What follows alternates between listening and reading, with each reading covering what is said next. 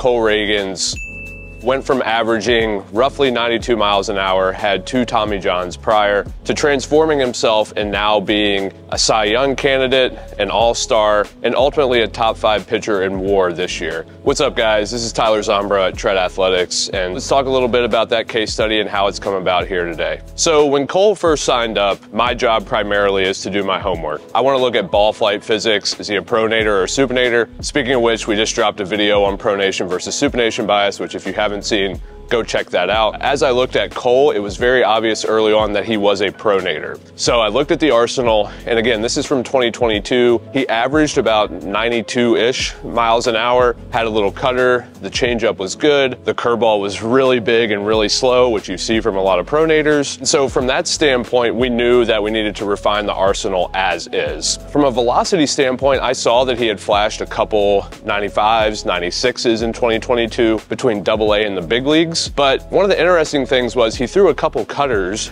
even as a pronator, to the 0 line around 90. So I knew that general arm speed, hand speed was there, but why were we not necessarily getting there on the fastball? As I did some more homework, I found a rich injury history. So I saw that Cole had 2 Tommy Johns. So one of the things we really have to think about with TJ is what are the compensations that are going to happen when guys go through that return to throw protocol? Typically, you're going to see a very pushy arm action as they try to really limit layback. They can't relax into layback. They're gonna cheat slot high. They're throwing on flat ground all the time. So it's gonna mess with lower half kinematics as well. And with Cole, you saw these indicators big time. He would drop into the back leg very, very early. He'd be squatty. He'd be pushy out of the lower half. He cheated the arm slot high.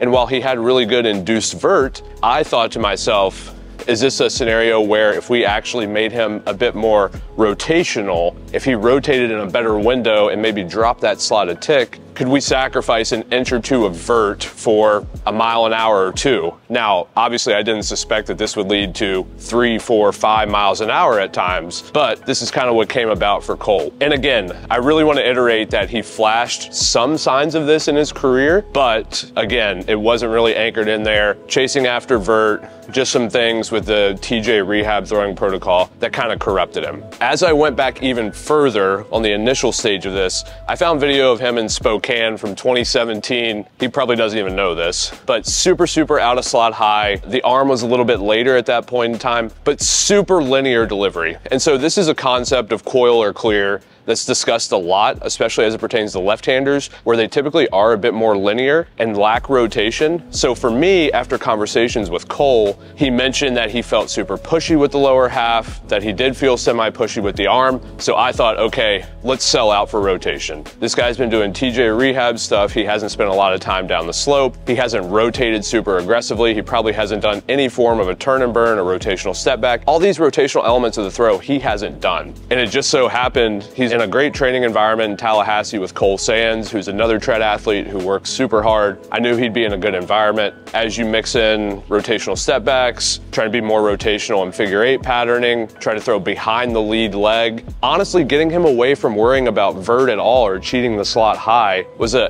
instant boost in terms of the velocity. So we saw as he started to do these turn and burns, the velo ticked up big time. Rotational step backs and plyos look super clean. As he transitioned then to the mound in bullpen, we had 94, 95. I mentioned this to Jeff Passan, his first pin, he's pissed off about throwing 94. And that's when I knew he really was going to have it. This guy just averaged 92 miles an hour in the big leagues, and he's pissed off that he's throwing 94 in a bullpen. The competitive mindset he has, it's kind of ascended him to the next level. As he went to spring training with Texas, he flashed this higher velo potential. Texas broke him in the big leagues in 2023, and he was coming out of the pen. Now, this is a really important message that I think a lot of guys really need to embrace is he's coming out of the bullpen, very sporadic usage. There was no regular work coming through. And again, as a pronator, we needed to really work to refine the arsenal. And one thing in Cole's offseason training, again, looking at him from the pronator standpoint, the curveball was way too big, way too slow. He averaged like 74 with it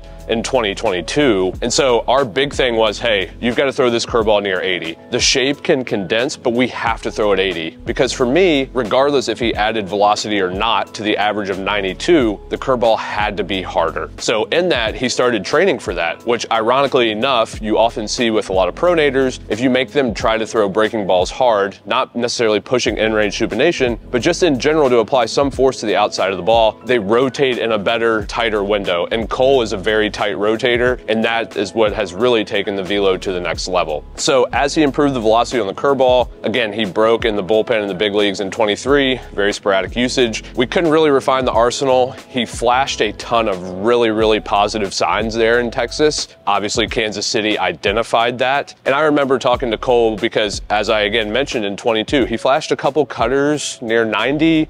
Some of them scaled down to gyro. If you look this year, some of them have scaled down to death ball territory. So we knew the potential was there. It just had to be refined. In Texas, he was throwing probably 55%-ish fastballs. And then when he gets traded to Kansas City, the velo potential had gone up. So therefore, the breaking ball potential had gone up. And I want to give special credit to Zach Bove there in Kansas City, who has done an incredible job with Cole. Zach is a phenomenal communicator, whether it's relating to Cole's mechanical profile, to his workload management, all things considered, Zach has done an amazing job with Cole. And if you look over the last 2 years, Cole hasn't really thrown more than 40% fastballs in Kansas City. So it's been really cool to see, not only has he taken this velocity jump, but he has also tweaked his usage significantly. So if you go look now, he has a changeup, he has the cutter shape, he can scale that down to gyro death ball territory, he's got the harder curveball. I mean, he's getting to the point now where he can add and subtract on the fastball as needed, but that mechanical efficiency that came from a lot of that rotational work, both lower half and upper half wise, not cheating the slot high, those concepts that got him away from a little bit of that overall pushy nature from when he first started with tread in 2022 has really just transformed into this big rejuvenation of Cole's career and pushed him to where he is today. So ultimately a multitude of things. Velocity potential certainly increased by more rotational mechanisms, got him away from the pushy components, and again, very common in TJ rehab cases, sit into the back leg early, pushy off the back leg, pushy with the arm action, because in TJ rehab, guys just want to see that pure ball flight, be behind it, pushy. Let's sacrifice a little bit of vert, got a lot of velo in return, and the rest of the arsenal improved as well. And again, he's taken that to another level with his arsenal and usage in Kansas City. So that's a bit of Cole Ragans' overview and story. Hope you guys enjoyed that, and we'll see you in the next video.